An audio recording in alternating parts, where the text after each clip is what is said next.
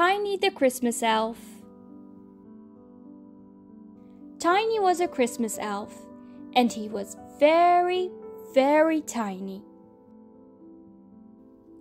As tiny as a grain of rice, so small that if someone sneezed, they might breathe him in on the ha, ha, ha, and whoosh him out on the chew.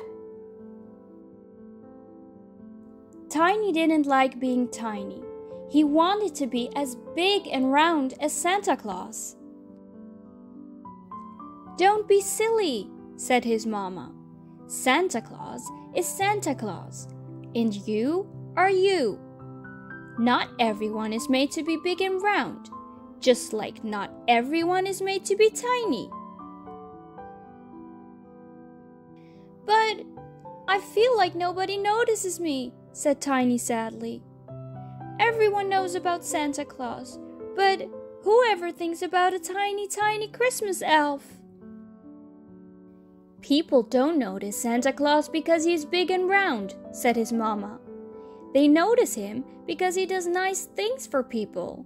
He brings presents to little children who mightn't have the money for presents. He brings happiness to people who feel sad the rest of the year. It's a nice thing being Santa Claus, of course, but it's also nice being you." Tiny the Christmas elf thought about this. He would like to do nice things like Santa Claus. But how could he? He was tiny. If he tried to steer a Christmas sleigh, it would career off into the clouds, because the wind was stronger than he was. If he tried to wrap a present, he would get himself stuck in the sticky tape.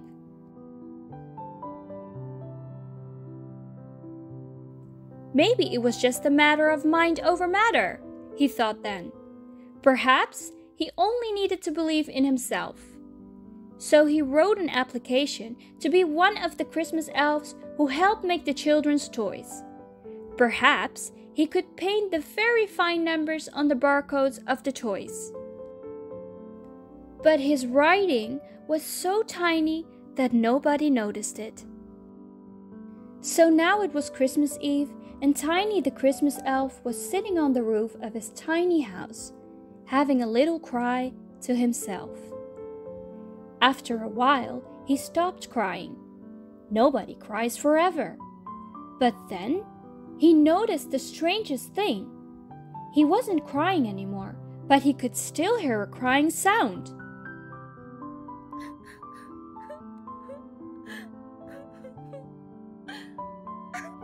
And then, Tiny the Christmas elf realized that it wasn't him crying.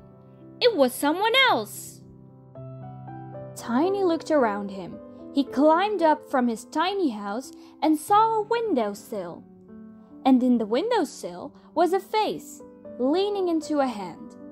It was a wet face. It was a little boy. A sad, sad little boy, crying on Christmas Eve. Tiny the Christmas elf climbed up to the windowsill and stood in front of the little boy's sad face. He was as tiny as an ant, so he held onto the window frame tightly in case the little boy breathed in too deeply and whooshed him up. "Hello," he said in his tiny, tiny voice. "What's wrong? Why are you crying on Christmas Eve?" And incredibly, the little boy heard him. "Hello, funny little elf," sniffed the boy. "I'm crying because it's Christmas Eve and I'm so excited about Santa Claus coming that I can't sleep.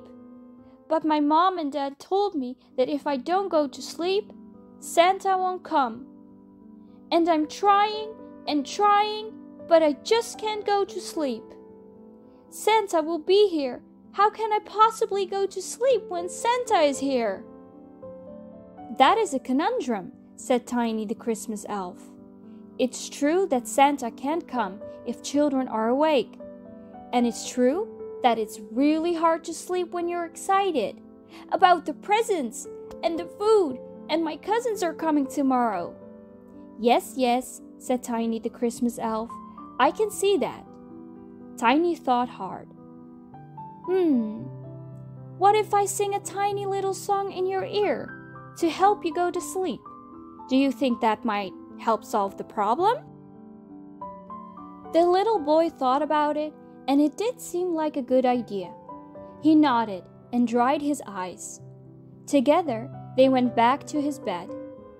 Tiny the Christmas elf waited until the boy had snuggled up in his blankets and then crept into his ear and began singing the calmest and sweetest songs to him. Before too long at all, the little boy was asleep. It seemed Tiny's little voice was perfectly suited for lullabies. When Santa's sleigh appeared at the window, Tiny the Christmas elf skittered over to the sash and told Santa what he'd done. Santa thought it was the nicest and most useful thing he'd ever heard a Christmas elf do. And so Tiny the Christmas elf now accompanies Santa every Christmas Eve as they visit all the houses. If any children are still awake when Santa arrives, Tiny slips in and sings a little song in their ear, and they are soon asleep and dreaming the most wonderful dreams. And everyone is happy. None happier than Tiny the Christmas elf.